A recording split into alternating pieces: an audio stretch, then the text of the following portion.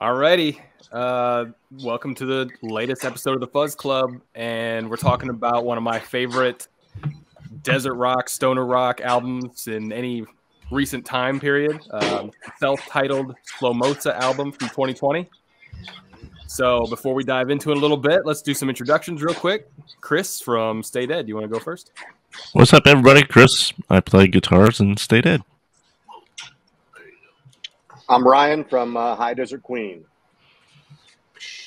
Blake? I'm Blake from Aiwass. I'm Eddy from Opium Church and the Endless. I'm Bucky from various spots, Doom Charts, Ripple Effect, and probably some of you guys might know me from Bandcamp. I've been kind of curating a collection over there for over a decade, so nice. Glad to be part of the show tonight, guys. Yeah, thanks for joining us tonight. Yeah. Pat? I'm Pat from Monster Riff. Paul? I guess that's me, Mr. Peddler. Paul the Peddler. Right on. All right, so Slomosa's self-titled album from 2020. These dudes are from Norway, so they, I think, were self-proclaimed Tundra rock, not desert rock, which makes sense. But they also called it desert rock from cold country, which also makes sense. But it's a hell of a desert rock, stoner rock album, in my opinion. Anybody else? Not quite Sweden, but close. Yeah, of course. Yep. Once again, another good band from the Nordic area, right? Yep. Yeah, absolutely. I read that today, though. I like the Tundra rock. Tundra rock, yep. The first time this morning, and I thought that was really – there should be more of that because there's so much good music up there. Yeah. I could see that being a thing. I've never heard of that Tundra rock. Yeah. We kind of talked about how, like, when people ask what would be a good introduction to, like, stoner rock and stuff, we talked about on the Odio episode that's a good one to start with. But I always feel like this album, as far as recent music, is a good go-to for me of, like, what that sound is that I'm looking for, kind of guitars, the tone, the kind of, like, punkish feel to it, kind of, like, upbeat, drive through the desert kind of thing. So this album is definitely one of those that I always think, like, if I'm going to recommend some new shit, this would be at the very top of the list. I think when this came out, I was in like when my Spotify Warped came at or Wrapped came at the end of the year. I was like the top 1% for this album. Like I just had it on repeat constantly. It's definitely one of those that I recommend to a lot of people. Well, I mean, it's just so fucking catchy. Yeah. Yes, like, agreed. For sure. I don't know if it's physically possible, as long as you can tolerate guitar-driven music. I think that you can find a song on this album at very least that you're like, fuck yeah, I dig this. Yeah. It is a really diverse album. There's a lot of different style influences you can hear all over the place. And a lot of different emotions. Mm-hmm. I'm glad to hear you say punk, man, because I kind of felt that punky vibe, especially through the vocals. Yeah. And I love the fuzzy tone. So, you know, I kind of termed it psychedelic stoner fuzz rock. To the punk thing, like, I don't know what it was. I think one of the first songs that I heard was Nothing New. There's Nothing New Under the Sun. And it gave me this vibe. And I don't know how many of you remember the Jackass 1 soundtrack. But it just, like, for some reason, stuff in my mind was like that Jackass 1 soundtrack. And I didn't know why. I never went back and listened to it. You know, it reminds me of that soundtrack. It has that kind of era. The sound of it is similar to a lot of bands in that era when that Jackass came out, late 90s, early 2000s. Mm-hmm. So I went back a couple of days ago and looked it up, and I was just like, what is it about that soundtrack that reminds me of this album so much? And I couldn't quite put my finger on it, but there is a lot of that kind of upbeat, like, driving guitar. And there's also, like, the vocals, the way he kind of, like, shouts the lyrics at sometimes is very punkish, and that soundtrack is very punkish. Yeah. But it's also just very fun and upbeat. And then there's also a Ramones song on there, California Sun, and maybe that was like part of it was Nothing New Under the Sun, California Sun, I don't know.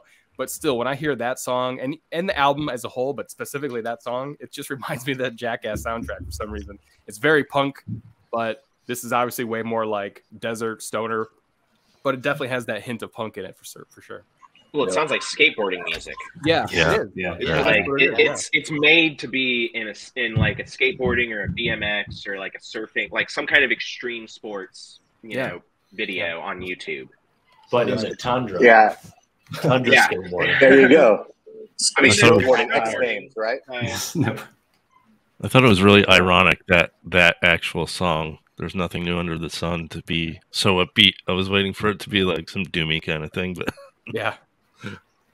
Yeah, they have a way of making everything seem a little bit more upbeat.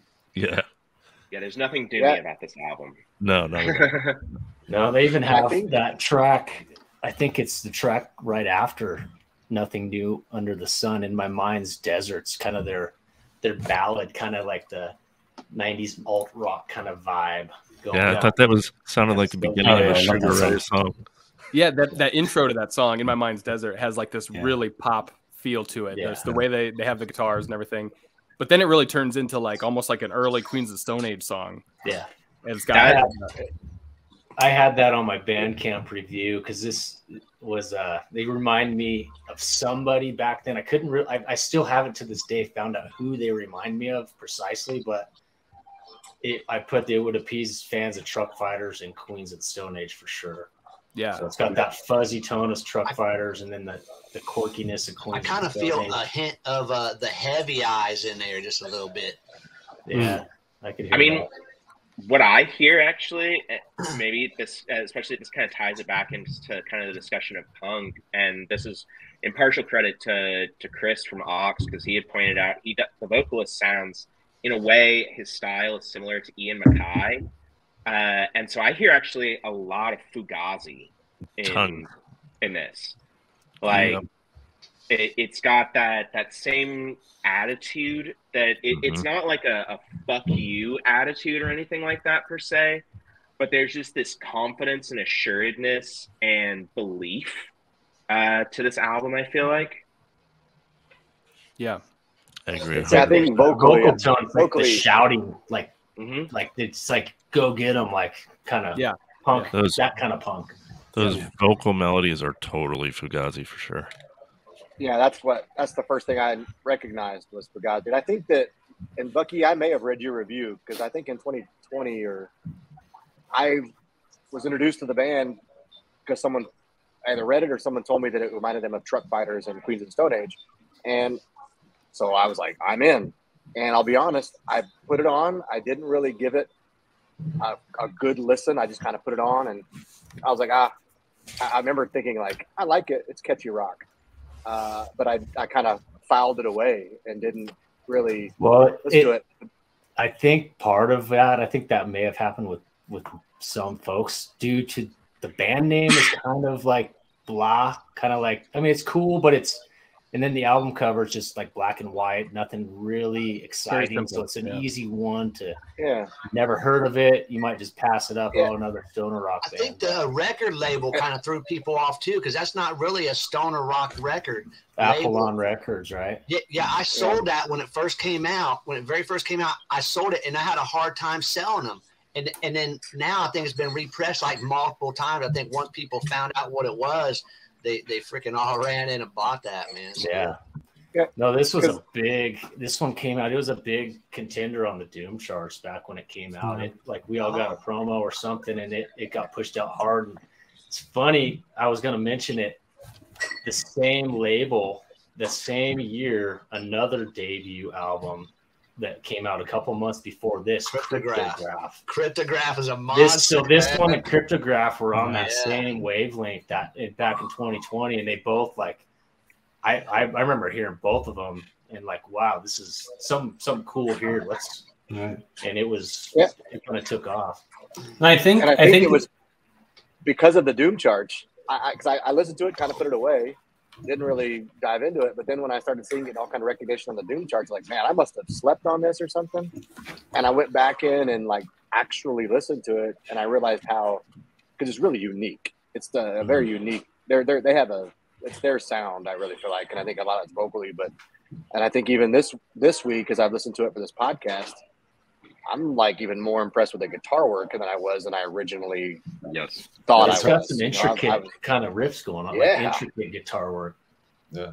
But I think it's a record that it didn't grab anybody, but it grows on you. Or it didn't grab me, I'm sorry, but it just grew on me big time. And I feel like that's kind of the way it's been with a lot of people. It seemed to get a lot more notoriety as it had been a year or two older now. I think it was really easy right off the bat to dismiss it as like a very simple, straightforward desert rock, stoner rock album. There's not a whole lot of like complex stuff going on. It's very straightforward. But as the years have gone by and more people have listened to it, I now see people with like Slomosa tattoos and shit. And I'm like, that's a hell of a thing to do for a band that has one self-titled album out. Like it must have grown on some people, because upon first listening, thinking it's very like straightforward, and then just to get to that level a couple years later, it's like it must have done something. I was talking to my my mixing engineer this weekend, and he was mentioning that when he was on tour in Europe doing sound, he was wearing a Slomosa shirt in like the Brussels airport, and someone just came up to him, and it was like this dad. You know, kind of like Ryan, just a dad. Which one? The answer is yes. Yes, dad-looking guy. And he came up to him and was like, "Slomosa, I love Slomosa." And Grant was just like, "You know who Slomosa is?"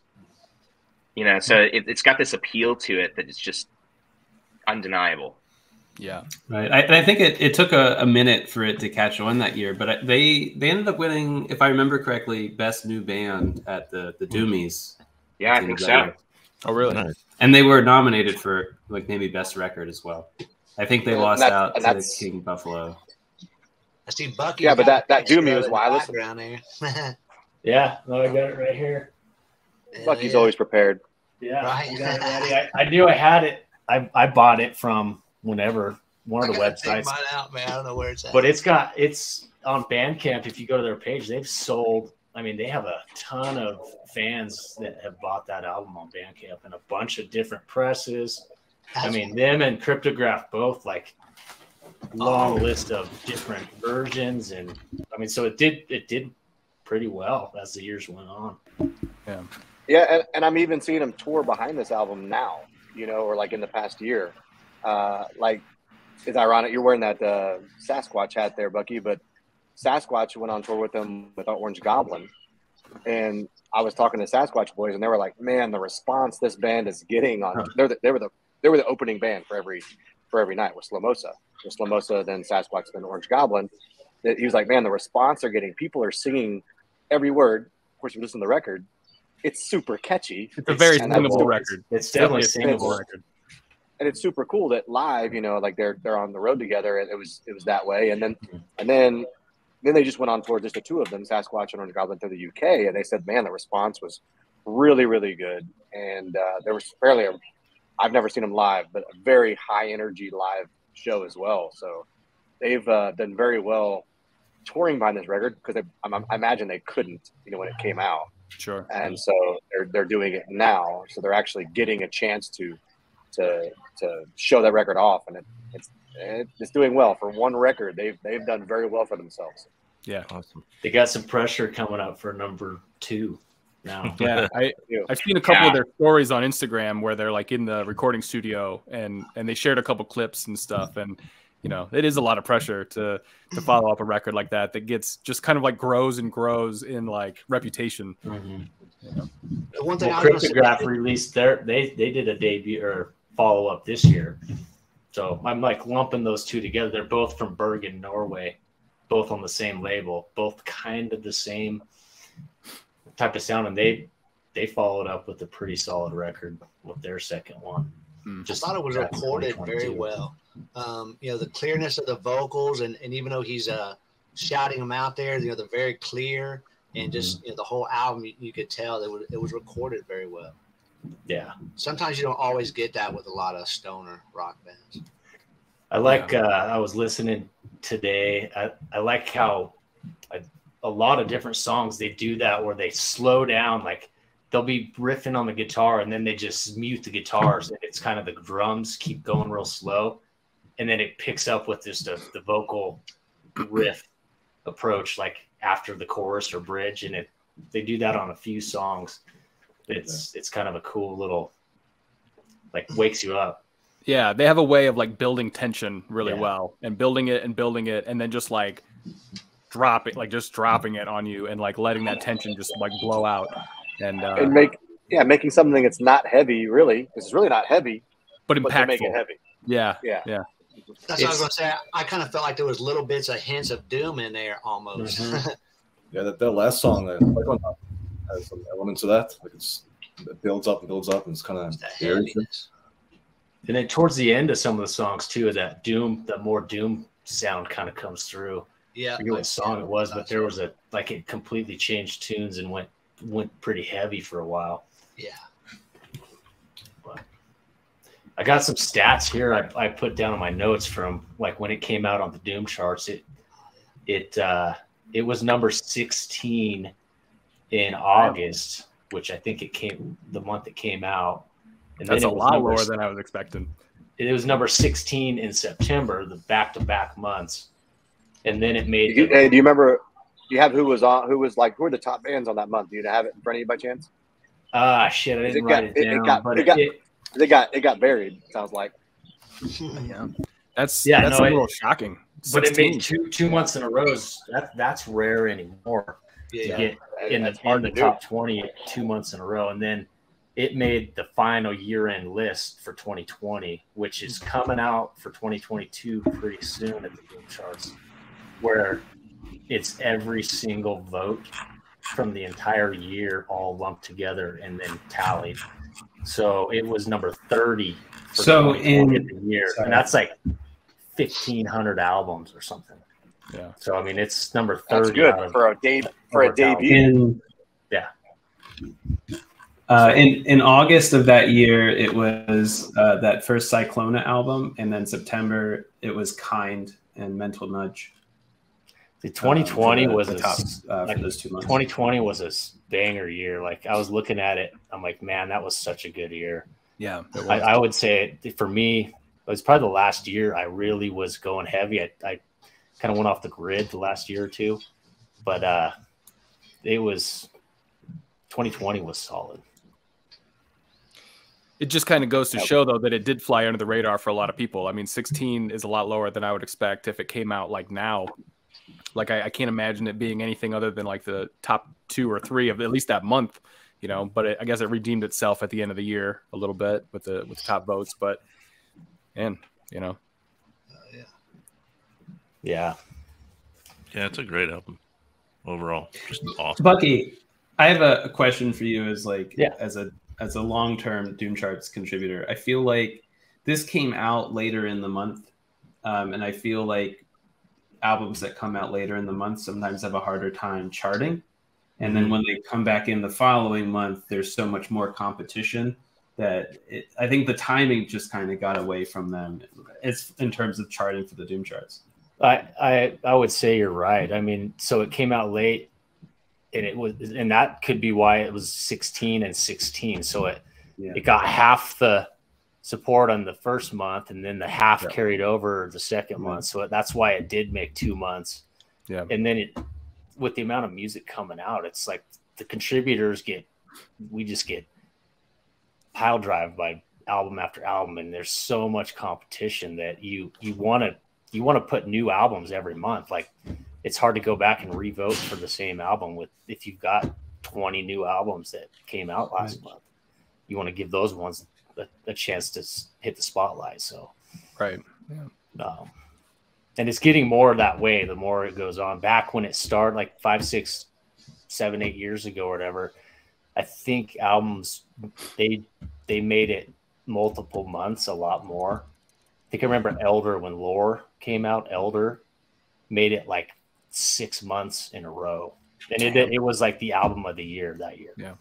I mean, and for good reason. That's probably been one of my top 3 albums of the last decade. So, but Well, I have to imagine you get a lot more submissions now for the Doom charts. I mean, it seems like it's overwhelming almost how many. Well, everything's more streamlined. I mean, every year we got easier ways to listen to shit. And, I mean, Spotify, Bandcamp, all the stuff. Like back then, we were downloading. We'd had to download everything to listen to it and put it on our iPods or whatever. Now it's like you can listen to endless stuff so easy. Yeah. So. So any favorite tracks on here? We kind of talked about In My Mind's Desert, Nothing New Under the Sun, obviously, but anything else that stands out to anybody? I mean, Horses is one of the catchiest songs that anyone's ever written in this genre. Like, and I would argue not just one of the catchiest, but I think it's one of the better ones that's been written in stoner rock. Which one's that? Like, Horses. It's the very first track, right? Yeah, for sure. Yeah, I mean, it's Horses. it's a flawless song. Like, as a songwriter, I listen to that and I find it to be very irritating.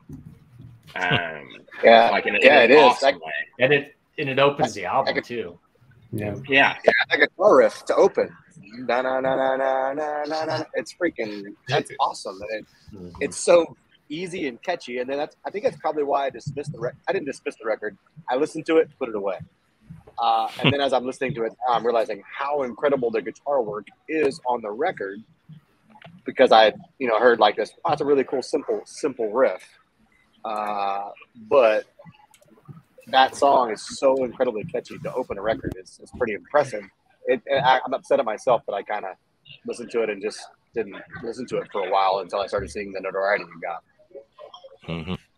I jammed that album over and over multiple times today in the store, and that song Horses, once I heard it once, I went to the album a couple times, and it was like Horses over and over and over and over. Man, I love that song. It's a good song. Mm-hmm. Yeah, my brother and I text each other sometimes because we both love that song, and all we'll write is, "Don't you know what it is?" And that's the entire text exchange. I was going to say the same thing about Luke and I. He didn't make it on the podcast tonight, but every once in a while we'll just be like, there's nothing new under the sun. And I think that's a more common phrase, but it's specific to Slomosa for us. Yeah, I really got into Scavengers. That's Yeah, good one, man. that's Yeah, the one I I had noted down. I tend to lean on like the heavier, fuzzier kind of stuff, and that one just drives. I dug it. Yeah, it had That's kind my of an favorite on the record as well. adventurous feel, like almost progressive. Like there's a progressive nature to that song, Yeah. which I liked. Yep. It's just anyone know who- funny to me because that there is nothing new under the sun. Like I'm assuming that's the most popular song. I can't tell you how many times I've actually Shazammed that song. So it really took me a long time to figure out who Slomosa was. Oh, really? In fact, I even did it recently. We were in, when we played the festival in Sweden, I'm sitting there talking to a bunch of guys, and we all just stopped. And we go, "What is that?" And I pulled none of us knew who it was. I was sitting there with like a guy from Greenleaf, Tommy from Dozer and Greenleaf, and Daniel Lydon, who recorded our record. And we're like, who is this? This is a great song. We all were wrong when we figured out it was Slomosa. I gave them more crap because I'm from Texas. I shouldn't know who they are from way out in this area, but all those guys in Sweden and Norway should know them. But I'm saying like it's amazing how much I've liked the record and just not really dove into it until this week. That song stayed on my Spotify list for like an entire year. Like it just was always, I just never took it off. But the does fact anyone know that who you Kevin were, is? I was going to say, the fact that you even had that song was even playing for a group of people to say, okay, who's this? You would never hear that playing anywhere in the States at a bar or anywhere. Like, unless it was a promoter or somebody who was in the scene, like say John Gist in Vegas, he might play that up on his shows. But right, and we were at a festival, but I mean, we were at a table and we all stopped. Like it was four of us. We all go, "Wait." I go, "Who is this?" And we all were like trying to guess, and I pulled. We're in 2022 at the time, so I was like, "Oh, Shazam!" and we figured it out. But we were all even that Shazam figured it out in this space. I don't think Shazam's going to pick up everybody in the stoner rock scene. So like that says something about their status. True. Yeah. What is their Spotify? Do they have a high Spotify count? I know that's sometimes. I think they've got Kevin- over 1 million on Kevin or Horses. Yeah, Kevin has 1.7, Wow. and In My Mind's Desert is Wow, just that's over 1 awesome. million. Yeah, so they've got Damn, 40, wow. 46,000 monthly listeners, which is a good number. Holy shit. And That's so great. that's For a one album. That's one awesome. album. 2 years old. That's amazing. Looks like they got two new colors of the album too out. They have an orange and a splatter on their Bandcamp right now. Yeah. Yeah, that's right. Yeah, orange, red splatter, and black Yeah. are what's available right now. So I got the Ryan- white one. Ryan Foster. I don't know if this is on your agenda, but what do you kind of make of their single artwork? They've kind of got like this. I don't know how I would describe that, like ink stroke, but it's sort of like a lazy, sort of psychedelic kind of line to everything. Yeah. I remember seeing In My Mind's Desert come out first before this album came out. I don't know how or why. Maybe it was just recommended on Spotify or something like that. And just kind of, again, dismissing them a little bit. Just the way that song starts with that kind of like pop guitar work. And then looking at the art for the single, I was just like, oh, this is just kind of like some alternative rock band. I liked the song. And then I heard There's Nothing New Under the Sun. And then I heard the album. And then it just grew from there. So again, first, like I kind of dismissed the artwork as well as the song, as well as the band and everything like that. But interestingly enough, I saw them post something about the artwork for There's Nothing New Under the Sun. The woman that they drew, or whoever drew that, she died recently. It was like, I forget who she was. She was in a movie or something, I think. And there was like a portrait of her and they drew it from that. So they just posted that like a few days ago, I think. It kind of looks like an album cover that you'd have on Real or Fuzzed. Yeah. Change something up there. You could probably do something with that one. Yeah. Well, the artwork for the album, we kind of talked about it a little bit, but it's very simple. I mean, it's very desert rock. It's literally got a camel on it, but it's a little iconic. I mean, it's kind of like that's their logo. It's one that people will remember for a long time. At the same time, being very simple, and there's no name to the album besides their own band name. There's not a whole lot going on. It's mostly black. It's black and white. It's easy to dismiss again. You know, It's the catch-22. It's the catch-22. Yeah, easy to remember, easy to forget. It's weird, you know. Like yeah. I know now if I see that, I know it's Slomosa right away. Yeah. But I can see it on a small blip. It kind of sounds like some sort of cocktail too. A Sunday morning brunch. Who's got the Slomosas? Yeah, exactly. What would a Slomosa? What would be? I feel like a Slomosa is a great word for a hangover. Like, yeah, man, I've got a real bad Slomosa. See, I thought it was like maybe a mimosa with like with a Quaalude. Yeah, I was gonna say with a Quaalude or something. Yeah. A mimosa with a Quaalude. That's a Slomosa. Yeah, exactly. That's great. Yeah. Breakfast of Champions. I kind of just started looking at the lyrics today. I couldn't find them until I realized they were obviously on Spotify already, and started looking at them a little bit, but I didn't do a whole lot of homework on it. So I'll go back to my question from a few minutes ago. Does anyone know what Kevin is about or who Kevin is before we get into any other songs lyrically or anything like that? I read the lyrics, but I can't remember what they were. No. Okay. I don't. So really I don't have about Kevin Bacon. Let's say it was about Kevin Bacon, and we're just going to continue. That was going to be my guess. All right. So this is actually a concept album about a Kevin Bacon movie. If you put it all together. Let's just keep spreading that around to people until That's great. It's hard to. We are the authorities. Yeah. Yeah, we're the experts, so we know it's Kevin Bacon. I mean, we figured it out. Nice try, Slomosa. How can you not know it's Kevin Bacon? Well, it could be Kevin McAllister. Ooh, there we go, Kevin McAllister. Home Alone. I like that even better. If it had been released as a Christmas album, Scavengers. I mean, that's like Joe Pesci. Horses. I thought that was a funny. Like they have a song named Kevin, so that's kind of like, you know, they're having fun. So that I always like it when bands aren't too serious about themselves. Well, maybe it's Kevin James then. Maybe it's Paul Blart. I hope not. Yeah.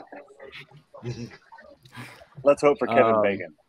Let's just decide it's Kevin Bacon. All right. In My Mind's Desert, Blake, I know you had some thoughts on In My Mind's Desert. What was it about that song? Was it lyrically, or was it something else, or what was it? Yeah, it was very much. Well, I mean, it's the whole fucking package. Yeah. I would probably have said until we decided to do this album that Horses was my favorite song off the record. But you know, In My Mind's Desert, I just was blown away by it. You know, it was a top to bottom complete song, and I don't think I'll get a little controversial here. I don't think you necessarily always see that in stoner desert rock. There are a lot of frankly asinine lyrics. Same in doom. Don't get me wrong. Like, where this is not a heavy underground that necessarily specializes in being lyricists all the time. But I felt like they more really about vibe and stuff like that than it is maybe lyrical content. Very much so. Yes. Yeah.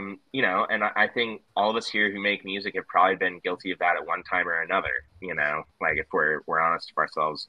And I think it's rare when you see a song in this space that is able to, because I was watching some of their stuff on Instagram this week, and they actually had like a longer post about it. And because, you know, I'm not generally one of those guys that when I'm listening to stoner or doom, I'm just listening to the lyrics. Like, that's kind of, if I hear something in the lyrics that I like, hell yeah, that's awesome. But it's probably the last thing I'm listening to ultimately. Sure. But when I saw that there was a lot of like outreach and reaction to the song, I was like, let's actually listen to it. And it's both a sad song, but also a very empowering song. Yeah. Yeah, this is like, you know, occasionally you go through life and you pick up a few songs that are important because of where you are at that point in your life.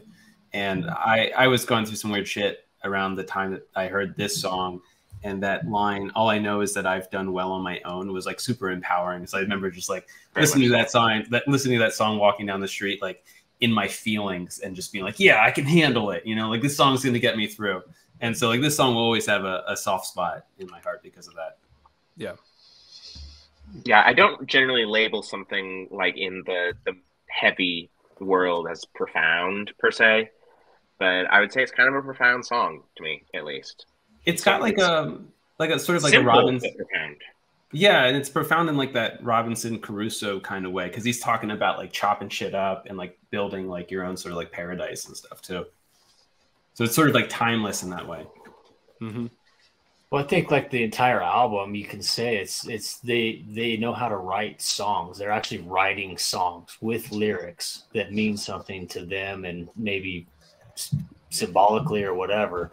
And like you said, most stoner rock, like you're not listening for the lyrics if you could even understand the lyrics to begin with. Like I don't know the lyrics to some of my favorite songs. Like, yeah, you can't hear them because it's so loud. The guitars are so loud. The rhythm section's just pounding. You don't need to understand the lyrics. If you do, like if you're reading them while you're listening, it's cool, but it's not really the norm, at least for me. And these guys, it's produced so that you can hear the lyrics, and the fact that the lyrics aren't cheesy, it's even that much more kudos to the band. Yeah. Yeah, I like that a lot about this record, is how fuzzy it is and clear it is. You know, the vocals are so clear fuzzy. that they have to write good songs around it, because if they were just singing, if there was like 12 songs on here just about driving through the desert, it would become cheesy very quickly, because the vocals are so clear. It's good that they wrote real songs around it. I mean, we talked about the guitars a lot, but I think the standout for this record is the vocals. Like that's the standout element of this record is the vocals. Yeah. Number one, number two, the guitar. I mean, the whole. It's got the whole package. So. Yeah. And the rhythm section's fucking killer too. Oh, the bass, the bass work I've had that in my notes, or I think in my Bandcamp review. That was the first thing. This was 2 years ago. The bass stood out back then, and yeah, it's exactly where it needs to be. It's super punchy. with the bass and kind of hold. I think with the guitar being when the guitar is so fuzzy, but it's like not a bottom end guitar. The bass is holding it down. It does a really good job. Everything in this record has its space. I think it's very produced really well. I think it's why you can hear everything, because we know stoner rock, doom. Give me the wall of guitars, and then the rest will figure itself out. This is like there may be only like 1 or 2 guitar tracks on the record, or each song. The producer did a really good job of making sure everything had its own space, because, like I said, it's fuzzy but also clear, which is really really cool. Yeah. Is there the closest comparison in that way is like Elder? They're the only other band that I can think, and King Buffalo. I would say those are kind of the 3 bands in this sphere that really specialize in just being so fucking clear. What was the third band? Like, I didn't catch the last. Elder, Slomosa, and King Buffalo.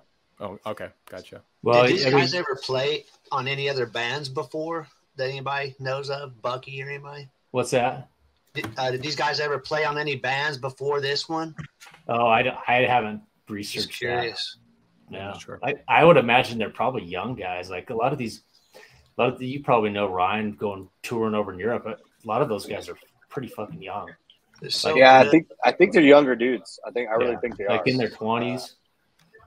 Like so, that's the vibe I got when Sasquatch was telling me, because I think even Sasquatch was like nervous about like, dude, we're a bunch of old dudes. We're gonna go on the road with these guys, but they had a great time. I think even Keith was telling me a few times he even jumped on stage and was singing like, "There is nothing new under the sun," like with them on stage and stuff, So they all got along, so it's cool. I always find that really cool when you have young guys playing like really mature music, like musically mature, and that progressive sound, like Scavengers in the middle. Like I would never picture a couple of 20-year-olds playing a song like that. Yeah. Is anybody looking it up? Because I don't want to chance it with the brewery Wi-Fi I'm borrowing right now. I don't want to. I got the idea that they were younger too, although I don't know that for a fact. I have no idea. I would guess they look younger. It's their debut. Yeah, they're at home watching this with their canes. Like what? Yeah, they're like in their 40s. Yeah, not every band is like Hiders or Queen that debuts a record and we're all in our 40s. So it could be what it is. What is their picture? Well, it's just such a mature album, and the way it was mastered, superbly mastered. I thought for what they did, and it's just a mature album that it astonishes me that they're young and they come out of the door right out the gate with this. Anything that they could have done better on this album? Anything that you stood out that they need to work on, or would you would like to see them work on, or anything like that? Personally, I didn't like the flow of the songs. Seemed a little bit off to me. They're female in the band too. Yeah, that's right. I saw a video. I think she's the bassist. Yeah, get her out of there. You got it. She was actually recording I think some vocals on a video that they shared recently. So I wonder if they're going to add some female vocals into some of this new music they're making. That would be really cool. And that's one of the things I was going to be like, hey, I love the vocals, right? We all be commenting how great they are, but he's got such a unique style. It'd be cool to have some variants, on the record, maybe where there's some more melody and some singing, maybe. I thought that there was like some vocal like harmonies from someone else in that when I was listening. Maybe it's just background kind of like hey ho kind of type punk stuff. They had a little, but yeah, the dual vocal or another vocal would add to the texture. Mm-hmm. Yeah. I think the only way they could get better is if they played Doom instead of Stoner. Agreed. Shocking comment coming from I would even argue this isn't. I don't know. I guess I take back on that. I was gonna say I would say it's not even Stoner. Like it has like the song "In My Mind's Desert." Like that's total grunge. I mean that's an alternative rock. Yeah. Someone said alternative rock, which is the same as Stoner. Like it's all kind of the same. It's hard rock. Yeah. They were very. They're not cookie cutter stoner rock by any means. There's a lot going on there. A lot. Oh no, not at all. I was mostly joking. Mostly. Yeah. Oh yeah. Well. But no, I mean this is. Doom. Yeah, I mean I think they're ultimately like they're just a rock and roll, almost a pop band. Mm-hmm. I mean, it's ultimately pop. I know none of us want to say that ugly word, but it's stoner ultimately pop. Like stoner pop. Yeah. They were very Kayasi to me. Yeah. In that regard, in that that catchy poppy. Yeah. That's why they have so much response. I mean, if you want to be honest, that's why so many folks love them, because they've attracted the mainstream, like normie folks on the street. Yeah. Yep. Which the stuff we listen to like day to day, like the heavy stuff, like you're not going to pull those guys in. No matter how much you dream that you will, you're never gonna. Well, and it doesn't sound like selling out either. No, that's something very important to state. I feel like we've talked a lot about it's pop or catchy or melody and things like that. I don't think it's selling out. I just think it's fucking great. No, yeah, that's what Amazon seems to sell. This is who they are. Is that genre, kind of that poppy mainstream Euro stuff, is what Apollon seems to sell. I don't know if that's why maybe they chose them, possibly. Well, we've kind of talked about like how much the artwork influences your perception of the album a little bit. We just talked about on the recent episode with Haze Maze how like the album cover says Doom, but it's not necessarily a Doom album. And the same with this one. I feel like, I mean, you have a camel and like essentially a pyramid. You're going to think desert rock, and it's not necessarily desert rock or stoner rock, but I mean, your mind goes there right away. And there's enough like fuzz and like riffs and stuff on there that you go, well, that's what this is. But if that cover would have been like bright pink and some flowers or something on it, you could just say this is a pop rock alternative album. Sure. Yep.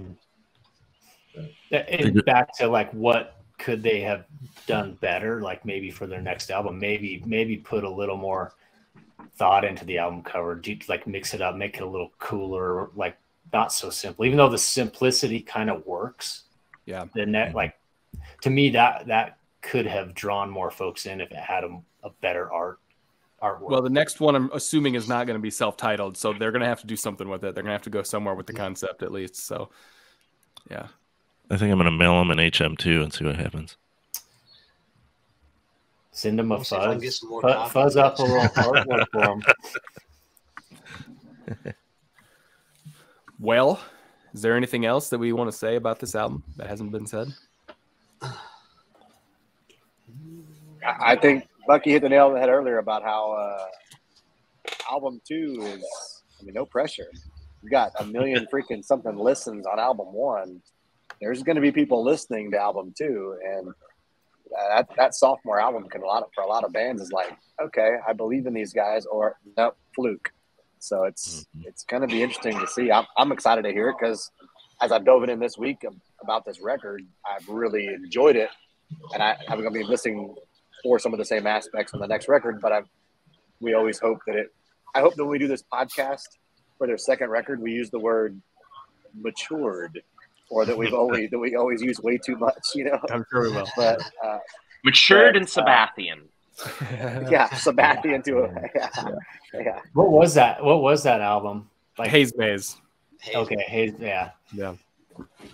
But I've seen some bands that kind of teeter between like stoner rock and like pop, and they seem to kind of shy away from that label, and they do tours with more like pop rock bands, and they're clearly trying to shy away from it. Whereas Slomosa seems to lean into it. I mean, if they're doing shows with Sasquatch and Orange Goblin, like seems like that they're not trying to shy away from it. They're trying to lean into it. So we can only hope for a heavier or whatever album next, and not the opposite. Amen. Yeah, and I find it cool. I found it kind of interesting. I've thought about it a little bit, like just doing these kind of shows where you get a group and you break down an album, and it forces you to go back and really listen to it more and more. Like you if it's a good album, you learn to like it even more. Like even it's like I bought this one when it came out. I liked it. It was one of my favorites of the year for debuts for sure. But after this week of just kind of listening back to it more and more, I'm like, oh yeah, fuck, I really do like this record. So it kind of with having hundreds and thousands of records coming out every year, it's like I rarely go back and listen to repeat albums very often, 2-3 times, like if they're lucky.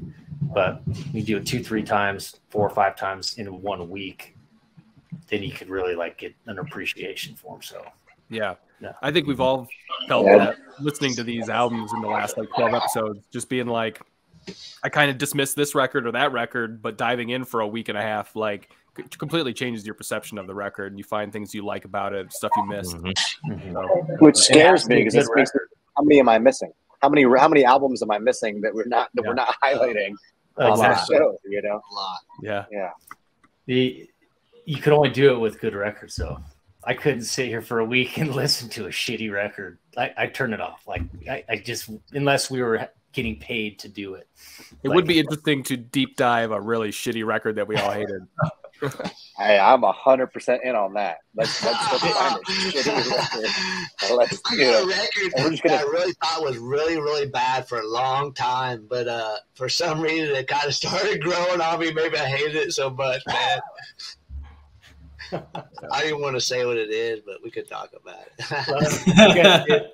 I listened to the Monolord review just the other day that you did back in December or something. Yeah. And I wished I would have been on that one. But I missed it. Have some thoughts there, but pretty much agree with what most of you guys said. Yeah. I'll leave it there. So we were talking about shitty records, but interesting segue on that there, Bucky. Interesting segue. No, that record was the first record I really liked from the Monolord. Like they matured on that record. And then the follow up to that last year, or was it 2 years ago, was like hands down my favorite Monolord record. Yeah, last year was Your Time to Shine, which last year was their time to shine, and they shined for me. I would agree with that. But before that, yeah, their first few, like I was the guy like not buying into the hype. Yeah. But much respect because their live shows are fucking awesome. Exactly. That's what turned me on to live shows. Which do you see to a lot of bands. Yes. Yeah, I saw them at Psycho and it was fucking mind blowing. Now we got to find a way to get Slomosa to the States. Believe me, I've already tried. It ain't happening this year. Yeah. But we got to get them because apparently, from what the Sasquatch boys tell me, like seeing these guys live is great. High energy. You got to imagine with those high energy riffs, it's probably really, really, really fun live. So I bet. Yeah. I'd like to do that. Let's do it. All right. Anything else about Slomosa? Yeah. All right. I'm gonna try to see if I can get some copies for the Cosmic Peddler. If anybody wants any, man, I'll try to hit them up this week and see if I can get a stash of them. Yeah. Mm-hmm. I will say one more thing. I think that album went out with a bang with Psychonaut. Mm-hmm. That was awesome going out. That was my second favorite song. Yeah. Psychonaut. Yeah. Another one just rocks on the way out. Yeah. Awesome. Yeah. With a K. Psychonaut with a K. Yeah. Mm-hmm. Tractor with a K also. Yeah, I noticed that too. All right. Why don't we let everyone know what we're all up to and we'll wrap this thing up. Chris, you want to lead us off? Yeah, we finally, I've been saying the last couple of times I've been on here with you that we're getting ready to release that new single. We finally are. We were waiting on Jeff Matz to finish up the guitar solo, which he did. And Esben mixed it today. He's going to master it tomorrow, and it looks like February 1st. That'll be out. And that one's got Jeff Matz and Esben doing vocals on it, so it's going to be really cool. Very cool. I'm looking forward to that, man. Yeah. Thank you. I fly out tomorrow to Vegas. We're playing a show Saturday night with Nebula and our good buds, the Salem's Band. But I'm going to go see the show tomorrow night with John Garcia and Steak. Formula 400. That'll be a really, really fun show. And then we get back. We're going into the studio finally to record. Had some delays, but it's booked. We're recording. We've announced Desert Fest London. Awesome. We'll be announcing Desert Fest Berlin next week. Nice. We got several festivals, and we'll probably be announcing our 6-week tour in Europe this summer throughout the UK and Europe, which I can't wait. We will be letting everyone know who we're touring with, and then where we're playing. I can't wait. Awesome. Blake? Just starting to rehearse with the new iteration of Aiwass, so really excited about that. And I know I keep teasing this, but we'll have some news about the release of the second album in coming weeks. Sweet. Eddie? Still in the middle of working towards the albums for both bands, and I'm only starting put some things together for a solo project in between all that this year. Very cool. So I'm kind of back in the mix. I took some time off the last couple of years. I never really went anywhere. Moved to Denver. I'm running the Doom Charts Twitter handle.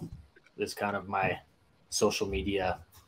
I'm not on any other social right now, but so you can hit me up there, and with like Pat and some of the guys, we got a lot of contributors, and it's just an ongoing project. It's a lot of passion going on. And if you're in Denver and want to go to a show, hit me up. There's tons of music, tons of tour announcements just come out like this week. They're all stopping in Denver, which I love. So very cool. I should be in Denver for work in like March. I wonder if there's anything going on when I'm out there.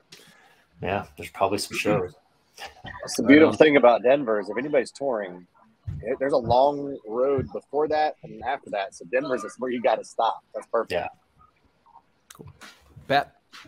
As Bucky mentioned, just trying to keep up with the Doom charts, and then still getting an album, or not an album, at least an article out every week on Monster Riff. So stop by for some stoner rock stuff.